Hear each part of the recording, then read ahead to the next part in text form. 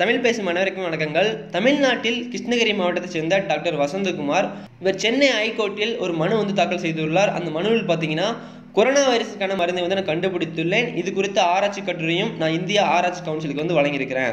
ஆனால் எந்த ஒரு பதிலுமே எனக்கு கிடைக்கவில்லை. சரி, இந்த மனுவை விசாரித்து உத்தரவு பிறப்பிக்கும்படி மத்திய அரசுக்கும் இந்திய மருத்துவ ஆராய்ச்சி கவுன்சிலுக்கும் உத்தரவிட வேண்டும் என சென்னை ஹைகோர்ட்டுக்கு மனு தாக்கல் செய்துள்ளார். இந்த மனுவை விசாரித்த நீதிபதிகள் வினீத் மற்றும் சுரேஷ் ஆகியோர் ஜூன் 11ஆம் தேதி இந்த மனுவை விசாரித்தனர்.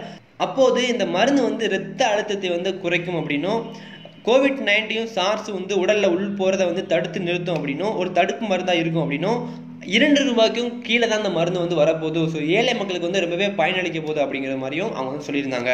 மேலும் பார்த்தீங்கன்னா கொரோனா வைரஸ் பேஷண்ட்டுக்கு உடம்புல இருக்கிற அறிகுறிகளை தடுத்து நிறுத்தி காய்ச்சலை போக்கிறோம் அப்படிங்கிற மாதிரியும் சொல்லியிருக்காங்க. இதை விசாரித்த நீதிபதிகள் இதை மீண்டுமே இந்திய மருத்துவ ஆராய்ச்சி கவுன்சிலுக்கும் மத்திய அரசுக்கும் அனுப்ப வேண்டும் என உத்தரவிட்டது. ஸோ அதே மாதிரி பார்த்தீங்கன்னா அதை அனுப்பிட்டாங்க. ஆனால் இன்னுமே எந்த ஒரு பதிலுமே வரல. ஸோ கூடிய சீக்கிரத்தில் பதில் வந்துடும் அப்படின்னு சொல்றாங்க. அந்த பதில் வந்துருச்சு அப்படின்னா இந்தியா முழுவதுமாக கொரோனாவுக்கான மருந்தாக இதை பயன்படுத்தலாம் அப்படிங்கிறத உண்மை. ஸோ என்ன பதில் வருது அப்படிங்கிறத ஒரு வீடியோ மூலியமாவோ இல்லை கமெண்ட் மூலியமாக அப்டேட் பண்ணுறேன். ஸோ வீடியோ பார்த்த அனைவருக்குமே நன்றிகள். நம்ம சேனல் சப்ஸ்கிரைப் பண்ணி வச்சுக்கோங்க. அப்போ தான் நான் போடுற வீடியோ உங்களுக்கு தொடர்ந்து வரும். ஸோ வணக்கம், ஜெய்ஹிந்த்.